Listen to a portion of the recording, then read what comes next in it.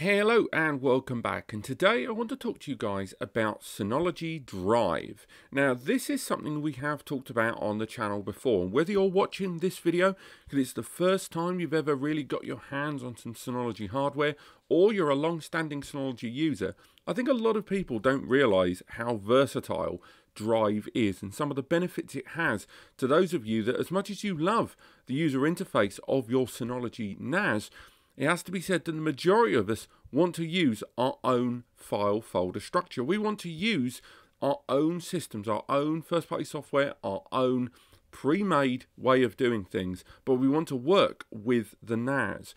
And with Synology Drive, what it does is it creates a folder on your system, and that folder can be interacted with in a number of intelligent ways, from file pinning to file streaming, and giving you a one portal access point to all of your data, be it via the web browser or here via your own file manager, in my case on a Windows setup. Now, in today's video I'm going to do two things. I'm going to show you guys how to set up Synology Drive for the first time, and then I'm going to go through some of the benefits. But in order to do this video effectively, I want to set up Drive, and that's what I'm going to be using this video for. So I'm going to assume if you've already got your 1520 or indeed any Synology NAS set up, that before you get to this point in the video, you have the following. That you have your operating system already installed on the NAS, the DSM, in this case 6.2.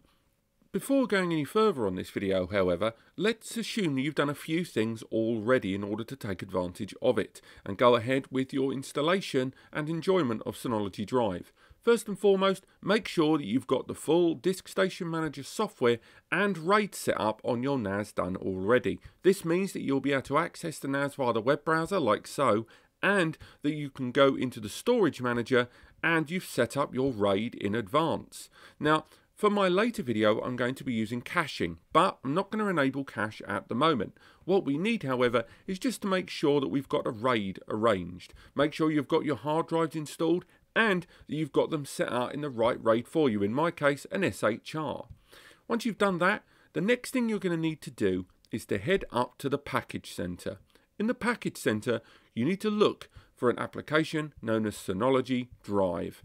If you scroll down, it's very easy to find Synology Drive, and there is Synology Drive Server. Go ahead and install this application. And this is technically more than one application, as it will also install Synology Drive ShareSync. If it doesn't install that, scroll down and you will find this application amongst others. This is where you're going to be conducting Synology Drive in the background if you've got multiple teams of people. As you can see, there's also the admin console where you can configure Drive later on. I'm going to leave that for now. Once the app is installed, the next thing you need to do is head to the control panel here. If you don't do this next step, Synology Drive will still direct you to do this. But head into the control panel and then go to User. In the User settings, go to Advanced and then scroll to the bottom and enable Home Service. Also, select the volume on the NAS that you're going to be utilising, so once you've set up your RAID storage pool, you'll be invited to create a volume. Make sure that's set up here and then click Apply. You've even got the option of a recycle bin, which I'm choosing to disable for the sake of my tests in an upcoming video. Then click Apply when you're done. Once that's done, you're largely there for the beginning of creating Synology Drive as a means of synchronizing your storage across multiple devices. If you look at the Synology Drive tool, you're able to see that you can access now the folder structure of your Synology and the Drive folders.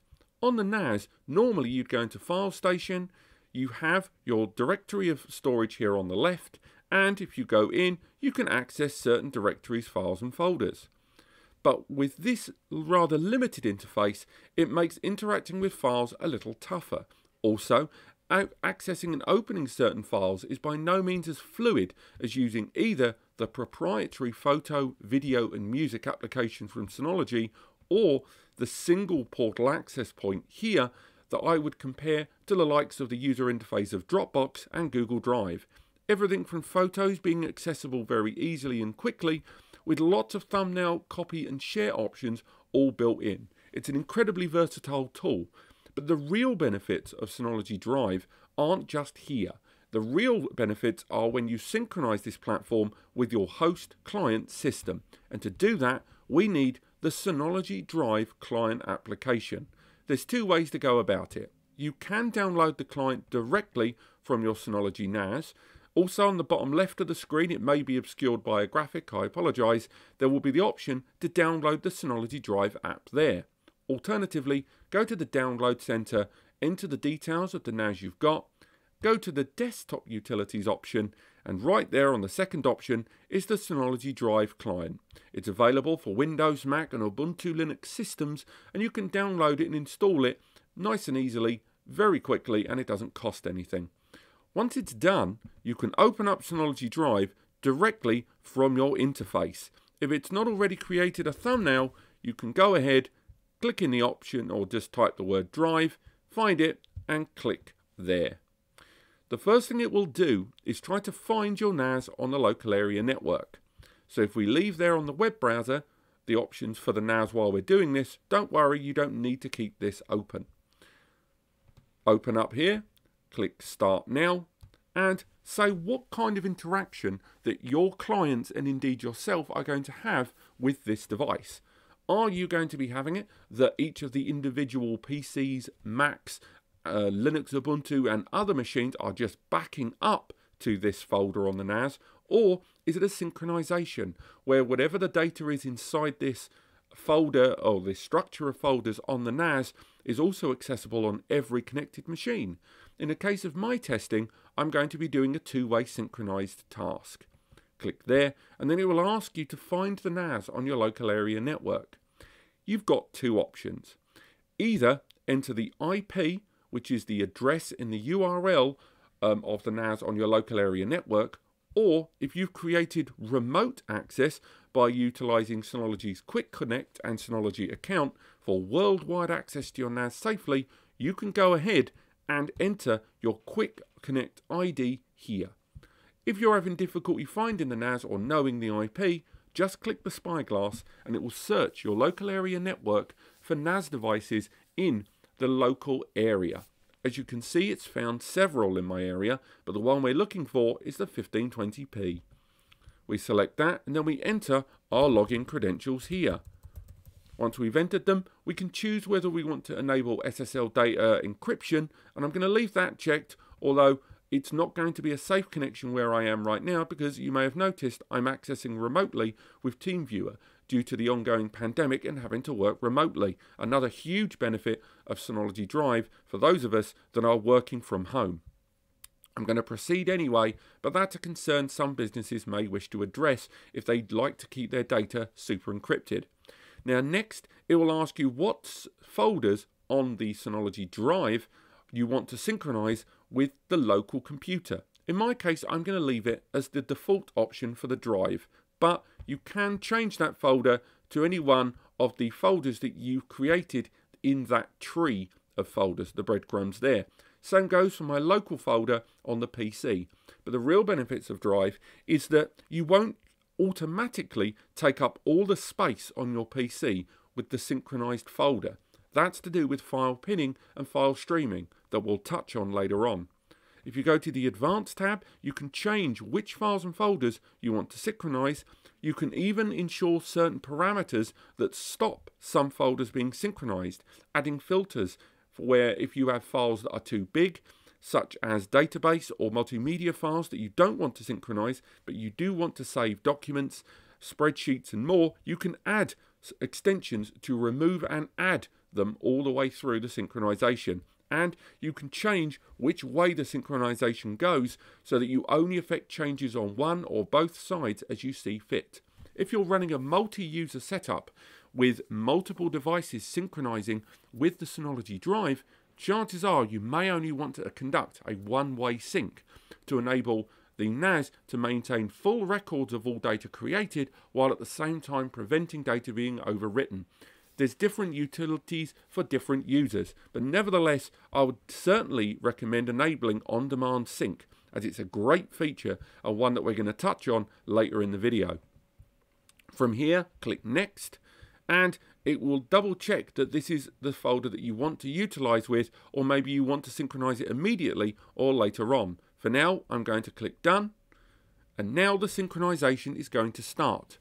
On the bottom left of the screen, and again there may be a graphic in the way, you can see Synology Drive client is running there in the background, and it's synchronizing this two-way synchronization between the Synology Drive and my local PC. Now we've created this synchronization and installed the tool, if we go back into this directory, this new option has appeared here, Synology Drive, on the left hand side in the breadcrumbs. It will also be available amongst your document settings too. Now from here, your new drive is being synchronized here in the background. This folder will appear on every single system that you choose to synchronize with the NAS, be it over the network or via the internet. Go into this folder, and as you can see, if we move this to the side and go back onto the NAS, we're able to see in this folder, let's go back into Drive, that the directory on the NAS via the web browser is the same directory here on the right hand side of the screen between my local computer and the NAS. So now we've set up Synology Drive. Not only does it give you full access via the web browser on a tailored one portal access point, but on top of that, we've now got that local copy with the NAS so we can use our systems and our way of doing things. But you may have noticed this little tab here called Status.